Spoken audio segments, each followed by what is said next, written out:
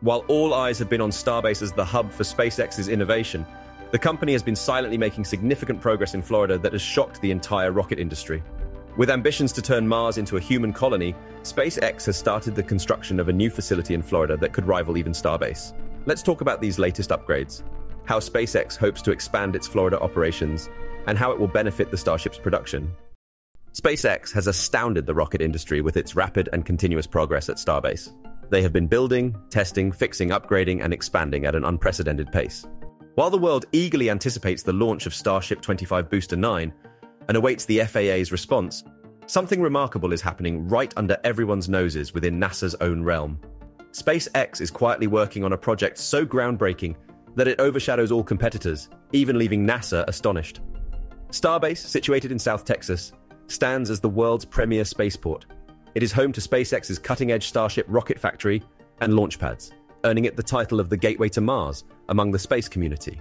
This location is poised to become the launch site for numerous Starship flights every month, a feat unmatched in scale by any other rocket company, including NASA, the largest government-run space agency in the US. Starbase's launch infrastructure in Texas is incredibly complex, surpassing anything seen before. In April, Starbase witnessed the launch of the world's largest and most powerful rocket, marking a significant milestone in space exploration. Presently, the site is gearing up for its second Starship launch scheduled for October. The facility is a hub of activity, with continuous prototype production and rigorous testing in preparation for this upcoming launch. Elon Musk's ambitions extend far beyond Starbase, as he envisions Starship becoming a common mode of transportation globally. His plan involves establishing a launch network on a much larger scale than one might imagine. SpaceX's first target for this ambitious endeavor was the launch facility in Florida. In late 2021, SpaceX embarked on the construction of the second version of Starship's Florida pad, known as Orbital Launch Site 2. This site is situated at Kennedy Space Center's LC-39A pad, leased by SpaceX from NASA. However, due to NASA's concerns about potential Starship failures, which could cause delays in SpaceX's Crew Dragon or Falcon Heavy contracts with the agency, progress on Starship's Florida pad was initially slow. Despite these challenges, SpaceX has made remarkable strides in just 13 months. During this time, SpaceX laid foundations, modified one of Pad 39A's large spherical tanks to store cryogenic methane, installed extensive plumbing, and constructed a second skyscraper-sized Starship launch tower. Additionally, they set up the legs of the pad's orbital launch mount, OLM, and implemented a water deluge system at the base of the OLM. Off-site, most of the donut-like MM's mount was assembled.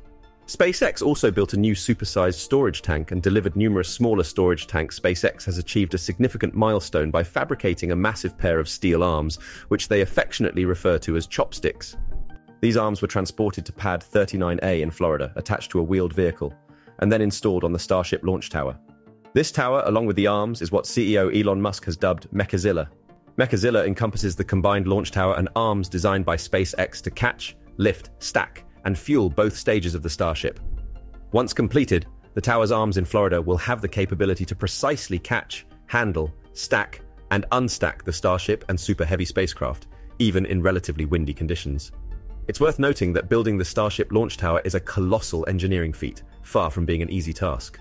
Many engineers consider this ground structure to be even more challenging than the production of the Starship spacecraft itself. SpaceX has not only constructed a launch tower in Texas, but has also built an additional one in Florida during the initial rocket testing phase. In Florida, SpaceX has set numerous records, making it impossible for any rocket company or space organization, including NASA, to ignore their achievements. The Falcon 9 rocket has proven to be a true workhorse in Florida, breaking records and demonstrating exceptional performance. To understand the depth of Falcon 9's accomplishments, consider its latest record. As of now, Falcon 9 has completed 66 launches. However, the remarkable feat occurred after its 60-second launch, when it surpassed the previous record of 61 Falcon flights in a single year, achieved at the end of 2022. This means Falcon 9 launched approximately every 9 days, a significant improvement from its 2022 average of one launch every 9 days. To illustrate this rapid pace, SpaceX achieved its 10th launch of 2023 by February 12th, its 20th by late March, 30th in the second week of May, 40th in mid-June, and 50th and 60th at the tail ends of July and August. Comparatively, in 2022, it took until the second week of March to reach 10 flights, mid-July to achieve 20, early September to get to 30, and the beginning of November to surpass 50 launches. Considering this trajectory, it's entirely conceivable that SpaceX could exceed 90 missions before the end of 2023. In the course of this year, nearly 60% of SpaceX's missions have revolved around deploying Starlink internet satellites into orbit. Since the beginning of the year, SpaceX has undertaken 3 crewed missions to the ISS and launched 3 Falcon Heavy rockets. It's evident that the key driving force behind SpaceX's increasing launch frequency lies in the company's ability to recycle rocket boosters and first-stage components. A pivotal development occurred in July when SpaceX launched its Falcon 9 booster for the 16th time. Engineers extended the first stage's lifespan from 15 flights to 20 missions, a significant achievement. According to SpaceX, this extended usability is currently reserved for Starlink launches, underscoring the company's commitment to maximizing the potential of its equipment. Additionally, SpaceX's launch teams have been working tirelessly to optimize their launch sites for faster turnaround times. At SpaceX's busiest launch site in Florida, the turnaround time has been reduced to less than 4 days between missions this year. This reduction in time is crucial, especially given that SpaceX's other launch facility in Florida is often constrained by Falcon Heavy missions and crewed launches, both of which typically require more preparation time for each flight. In California, SpaceX's West Coast launch site has been the backdrop for 18 Falcon 9 missions. Unlike its Florida counterpart, the launch site in California boasts an older design, which requires more time to set up for each mission.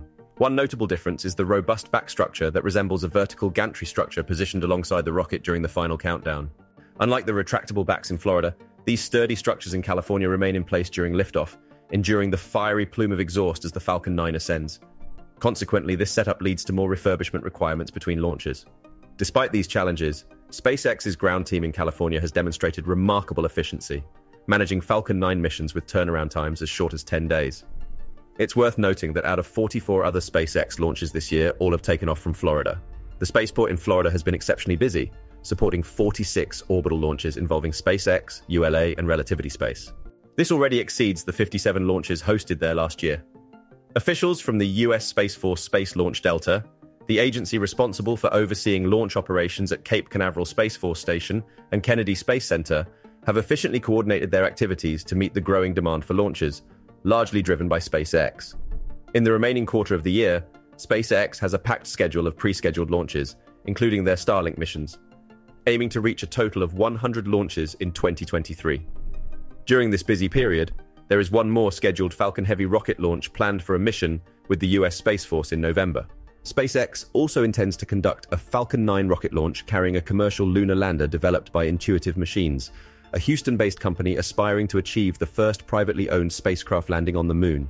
Moreover, there are 2 resupply missions to the International Space Station, ISS, in the pipeline, both utilizing Falcon 9 rockets.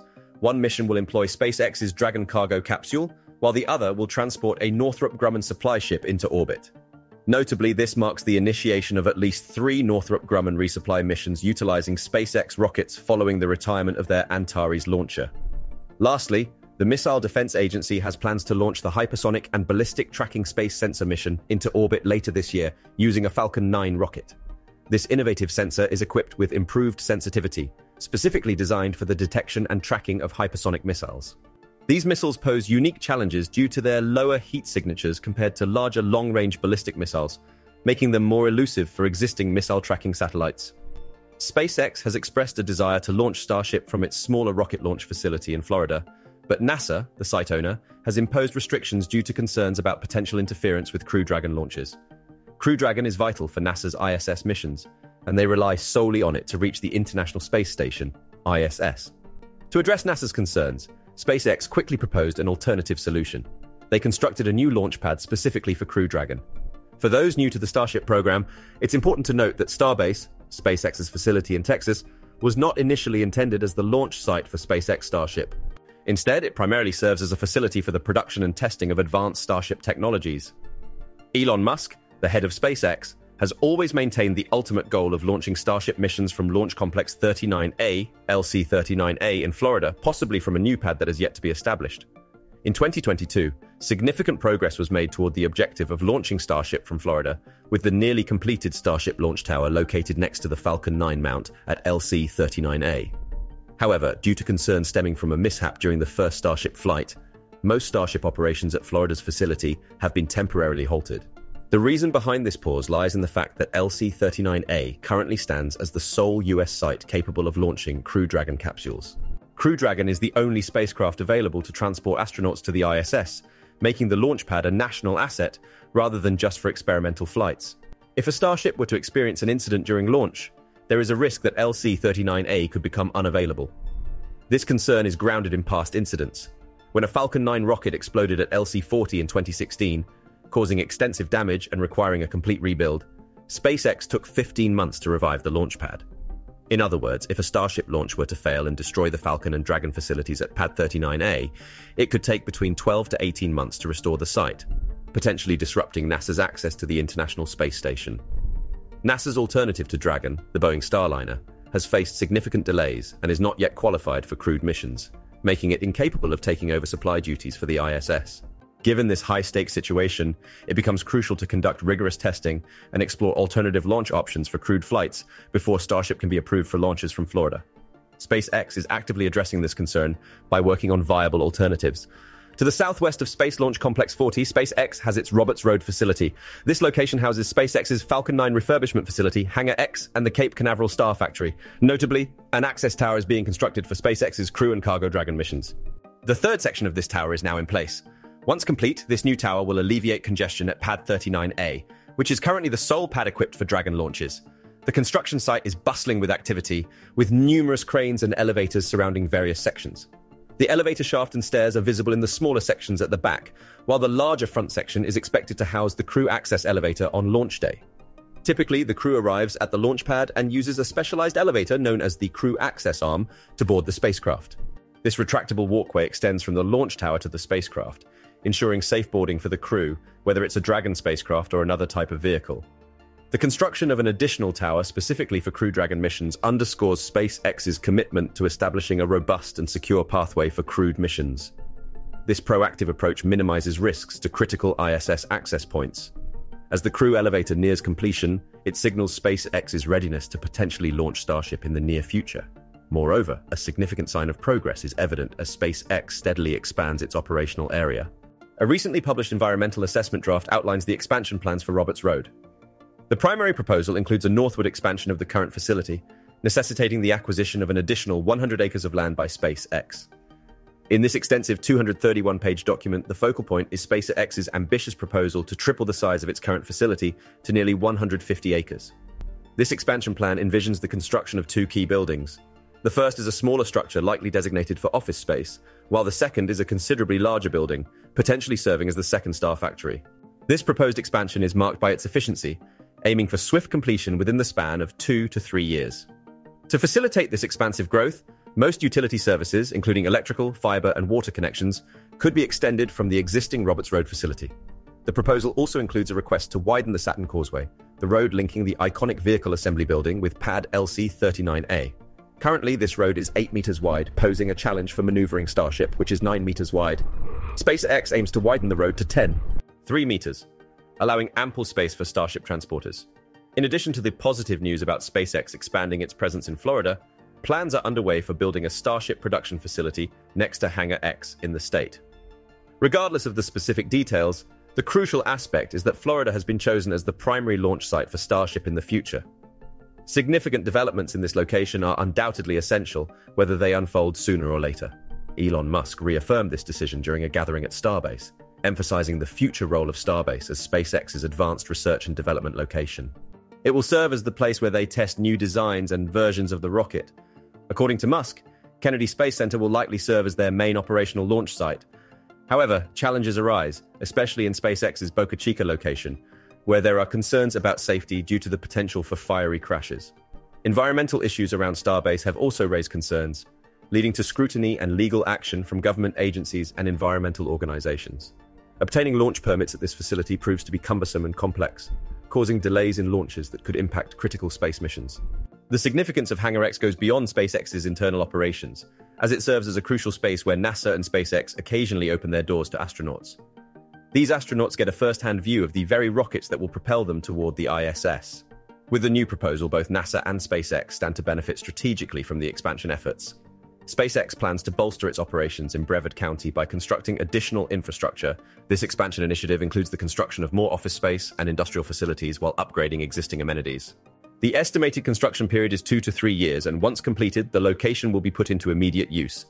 Essentially, SpaceX envisions the consolidation of diverse operations spanning from the Falcon programs to the innovative Starship endeavors into a unified and centralized campus. This consolidation aims to facilitate easier oversight, streamlined operation, and increased efficiency, marking a significant step toward enhancing the collaborative efforts between SpaceX and NASA.